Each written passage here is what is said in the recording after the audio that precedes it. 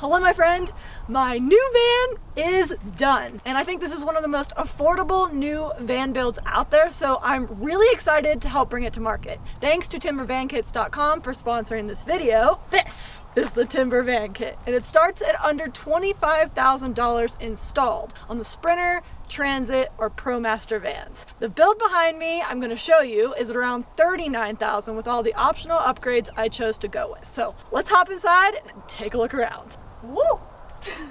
Welcome inside. I'm going to show you around and give you all the technical details momentarily. First, I want to highlight a couple things I really liked about this build. First and foremost is the price point. I looked around on the market right now for new van builds, and a large majority of them are around $200,000 to $300,000. That is an extremely high price for a traveling vehicle. Really, you just need something functional, spacious, simple to use, and this van fits that build. There's so much room in here. It's not overcomplicated. You don't have to worry about things breaking right and left. It doesn't make sense in my mind to spend $200,000 to $300,000 on a build when you can get something much more affordable, and with the money that you save, you could go optionally buy some land, a yurt, or an off-grid cabin. That's my thoughts on the subject. Maybe you want a $200,000 to $300,000 build, and that's totally your thing. This is all I need. The Timber Van Kit includes a water system, bed, electrical, cabinetry, floors, paneling, and insulation. You can optionally choose upgrades including a finished, upholstered panel kit, finished wood, windows, a heater, a fridge, and a fan. I haven't even told you the best part. If you're a DIY person and you're looking to save even more money, Timber is also introducing a van kit version that will ship directly to your door starting at $15,995 with free shipping. It'll come with clear installation instructions so you can install and assemble yourself. Maybe you don't want the whole kit right now though, and that's okay too. They also offer the van kit components for purchase a la carte on their website, timbervankits.com, so you can build your van at your own pace. So make sure you click the link below in the description to choose which options you choose on your van build. Another thing I really liked about this build is the bed. You can't see it entirely yet, I'll pull it out for you in a second, but it's actually a telescoping bed. It extends out to a monster bed. But it also lifts out entirely. So maybe you want to use the van to haul things. You can put your motorcycle here. It telescopes down to this single size bed, so I could put the motorcycle here, but still sleep right there. All in all, there's just a lot of options and functionality to it. Another really cool thing that I want to point out about this build is if you'll notice on either side of the van, there's this extended space for the possibility of sleeping east to west. A lot of times in these Sprinter vans, they cut this entire panel out and use something called a flare. So it's a composite, it's off the exterior of the van, and not only does it make it less aerodynamic, it's an additional couple $1,000s minimum. By using the space that's already present in the van, you're avoiding that cost, but you're also extending your sleeping area. The ceiling and the panels are made of Baltic birch. They're insulated with 30mm DMAT synthetic insulation. You can choose to either get the Baltic birch unfinished so that you can seal, paint, or stain it yourself, or you can get them finished, which is wrapped in this nice gray tweed. The floors are made of Baltic birch with a single sheet of this nice coin dot flooring. The van is lit by 6 LED lights on the ceiling. So you control with 2 light switches.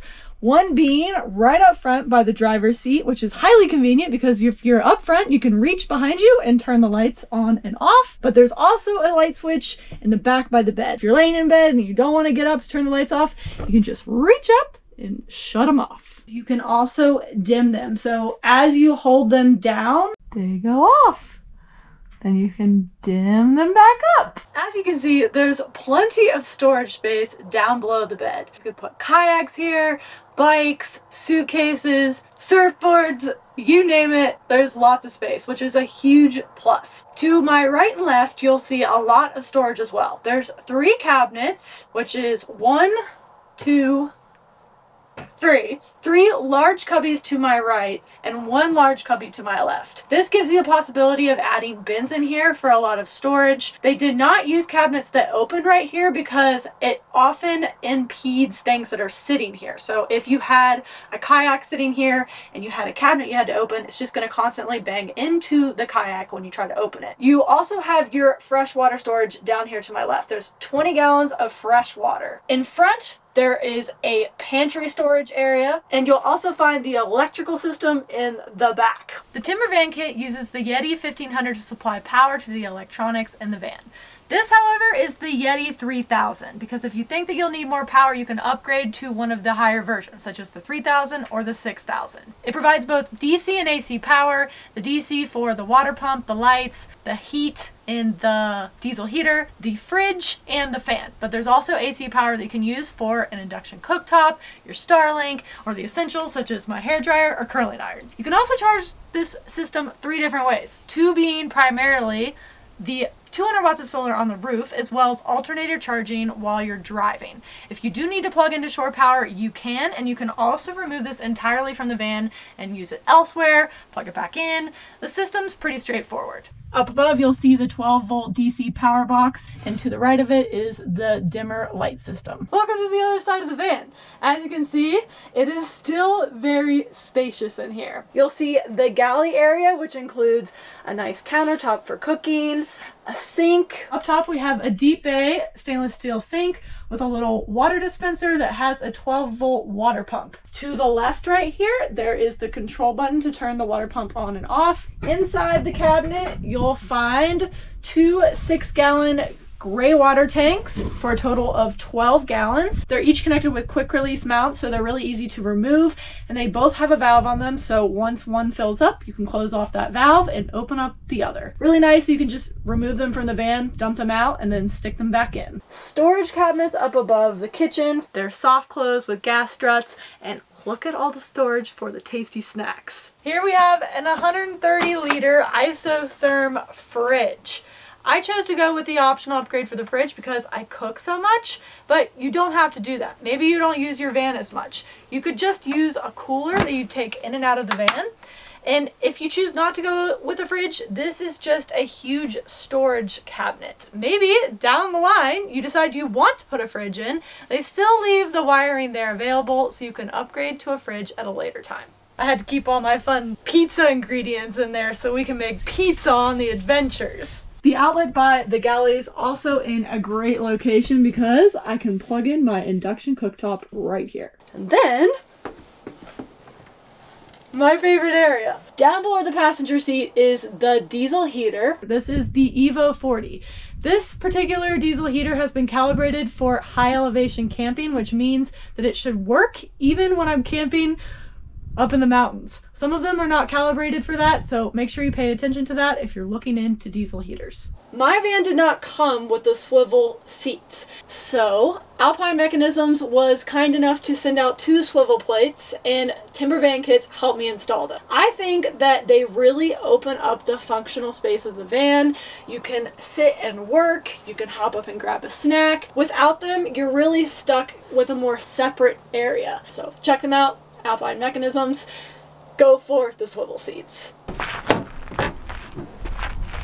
Moving to the back of the van, you'll have, in fact, another water pump switch to my left and a wonderful wash down system for, you know, washing off feet, legs, bathing suits after jumping in the river. There's a water fill area right here for the 20-gallon water tank. It's the size of a standard garden hose. Obviously use an RV hose for potable water. Down below, you'll see the extendable exterior spray down system. And then at the very bottom, there's a 3-way valve filling it, off, and exiting the vehicle. There's a vent for the tank and a fill line right here so you can visually see how much water is actually in your tank. And this is a prime example of the functionality of this van. It's simple. You don't have to have some crazy electronic sensor inside your water tank that monitors how much water, that can possibly go bad. You just use your eyeballs to see how much water is left in the tank. Hopefully you have those or you can't drive the van, so make sure you have your glasses on. I told you the bed was nice and spacious up here. There's plenty of room for activities like, you know, playing Monopoly, doing some yoga, movie night, and instead of just taking my word for it and trusting me, I figured I'd pull out my handy dandy tape measure and give you actual proof of just how big it is. So, from back to front, we're at almost 76 inches, 75 and a half. And from the side, we're at roughly 65 and a half inches. Now that is for the mattress alone. For sleeping space, granted these are all approximations and are going to change based on which van you have. In the Sprinter with these side spaces, there is approximately 72 and a half inches at the front of the sleeping area and 71 inches in the back area. Just a good amount of space. For reference, I'm a little under 5'7". My head is not hitting. There's about an inch right here. I think the Transit van is wider, but you could go diagonal and then front to back. There's plenty of sleeping area. For reference, this is a 2023 144 wheelbase high roof Sprinter. And the roof is approximately 75 and a quarter. So if you're tall, above 6 foot, you should still be okay. I promise I'm not going to measure everything in here, but if you really want me to, we can. And this is why I love this bed system, because if you want more space, you can just collapse the bed in, tighten the little knobs on the bottom, and sleep with the mattresses stacked like this. Everybody likes a little bit more cushion, right? And just like that, you have an area for a solo sleeper. The sleeping space here is about 65 and a half inches long by 37 and a half inches deep. And technically, if you always want to sleep like this and you never want to extend the bed, you could just remove one of these mattresses and store it elsewhere. Up to my right corner, you'll find two 110, 120 outlets, two 12-volt USB outlets, and the light switch.